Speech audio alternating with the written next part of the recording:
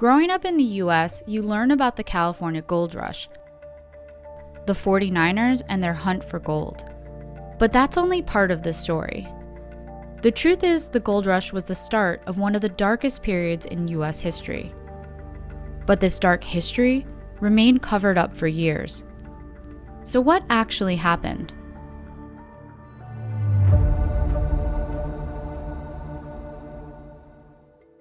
There's many lies that were spread about Native Americans through, government propaganda. We were savages, we were Indians, we were basically lesser beings than dogs. The post-gold rush era was the most dangerous time in our history to be a California Indian. Most people did not survive it. Nicole Myers-Lim and Jayden Lim are mother and daughter.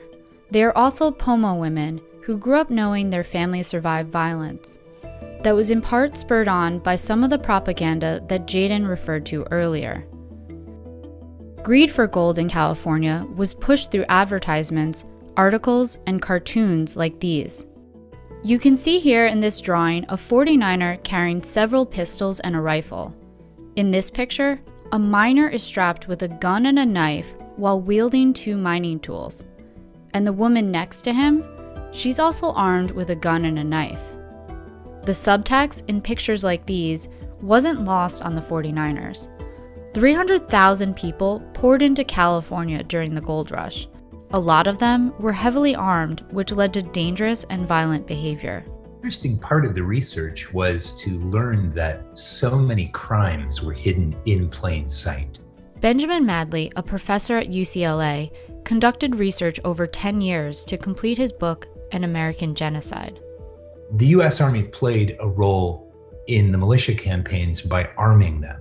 So surplus US Army weapons like guns, pistols, ammunition, sabers, cutlasses, those were given to the state of California by the United States Army. Between 1848 and 1852, white settlers in California spent $6 million on knives and pistols alone. That's about $200 million today. They were well armed for the violence of genocide. 3 mines were set up in the first year of the gold rush: the northern, central, and southern gold fields. Large ranches would take hundreds of Native men and send them up to the mines. It was very common that Native people were treated as disposable during that time. They weren't given food or water. They were just basically treated as disposable workers. Some of the white miners wanted to eliminate competition from Native Americans mining freely. But for others, the period was just an excuse for brutal slaughter. 2 settlers, Charles Stone and his business partner Andrew Kelsey, enslaved Pomo and Wapo people on their cattle ranch in Clear Lake. Kelsey and Stone took 100 Pomo men from our tribe to the gold rush and only 3 returned. They were also keeping young Pomo women as sex slaves in their home. The Native men of the tribe went and murdered Kelsey and Stone, and as a result, the U.S. Cavalry came and massacred our tribe. Today, this attack of retaliation is known as the Bloody Island Massacre. It was often said that Bloody Island was a fishing village, and it was very likely that nobody involved with the events that took place in Stone and Kelsey was actually here. It was just a community, a peaceful community. My great-great-great-great-grandmother hid under her mother's dead body in order to survive. The other children of the tribe hid in the lake surrounding Bloody Island and used tule reeds as a way to breathe while underwater. A lot of academics and historians and people who recount the events of what happened there always say that the lake ran red with the blood of the Native people that lived there. They estimate in the mass grave at Bloody Island that there's anywhere between 10 and 800 Pomo people. Nobody counted, nobody cared to account for the atrocities that took place. What we know for certain is that most of the people killed were women and children. We also know that no one was held accountable, and that the atrocity didn't diminish the legacy of Stone or Kelsey. The town of Kelseyville, California, is named in honor of Andrew Kelsey. The men who committed these acts were not censured. They weren't court-martialed. They weren't kicked out of the army. In fact, all of the men who participated were eventually promoted. Several of them became generals, and one later in life became governor of the state of California. A fact that isn't too surprising when you look at the history of California governors. Governor Burnett was the first governor of California, and in his opening speech, his first speech to the citizens of California, he waged a war of extermination on California Indians and discussed in his speech about it being a necessity and being inevitable. That's very much a part of Manifest Destiny. In addition to violence from independent white settlers and militia supported by the Army, California's newly established government passed an act that authorized the organization of ranger militias. These volunteer groups were made up of gold miners, settlers, and various ranking members of the U.S. Army. I think it's not an exaggeration to say that California legislators established and then funded a state-sponsored killing machine with the aim of capturing or killing all California Indian people. From 1850 to 1861, just 11 years, they were sent on 24 killing campaigns. And these 24 operations killed an absolute minimum of 1,340 California Indian people. And that's a really low-end estimate. That's a very conservative way of thinking about these numbers. These 24 campaigns cost California more than $1.5 million. That's more than $50 million today. And the U.S. Congress reimbursed the territory almost in full. I think it is pretty shameful that the fact that they can spend so much money on killing Native peoples and not spend any money on guaranteeing that our youth have a future. In 1850, California's first government also passed the ironically named Act for the Government and Protection of Indians, which listed 20 restrictions on Native American life. It stripped them of legal rights and protections.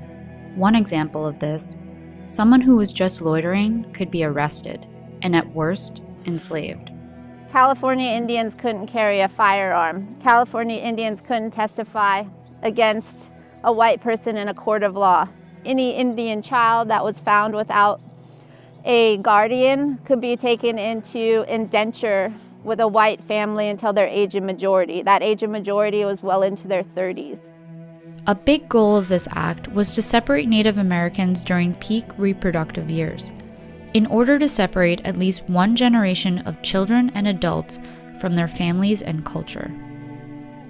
Ultimately, the government wanted to kill every last Native American person, which means I shouldn't be here. I should not have been born. There's a lot of silent graves in California. There's a lot of places that don't have names and stories of people attached to them, where people can't go and say, I'm a survivor of this place. Many of the killings weren't recorded, or they weren't given quantitative numbers. Benjamin Madley shows an example of that in his book here, where the death tolls are described as an entire village except a few children, or something as simple as several. So we know that somewhere between roughly 9,000 and 16,000 people suffered violent deaths at the hands of militiamen, vigilantes, U.S. Army soldiers, and their auxiliaries during these years. But I still think that it's likely that many of these killings were not recorded. The state of California paid bounties, anywhere from 50 cents to $5. And they found the receipts in the 1990s, and they totaled over $1.6 million. So if you just put a rough estimate of bounties into that $1.6 million figure, you're seeing, easily 300,000 people died during the gold rush itself. So many of these details have remained hidden or ignored. In fact, Holt McDougall, the publisher of the Grade School Social Studies textbook, told Insider in a statement that they're currently in the process of reviewing these omissions. They said, coverage of the state-sanctioned violence against Native American communities during the California Gold Rush will be expanded in future editions. Despite these dark truths, the 49ers are celebrated today throughout popular culture and the history of California. So why aren't we taught about this? I think we've had a kind of institutionalized amnesia about the genocide of California Indians here in the state. America does not want to acknowledge the atrocities and the crimes that they have committed. I see the hurt in my community because of this history and because of the trauma that this country has inflicted upon my people. The last stage of genocide is denial. And as we continue to deny this history and not teach truth and authenticity, we perpetuate that genocide.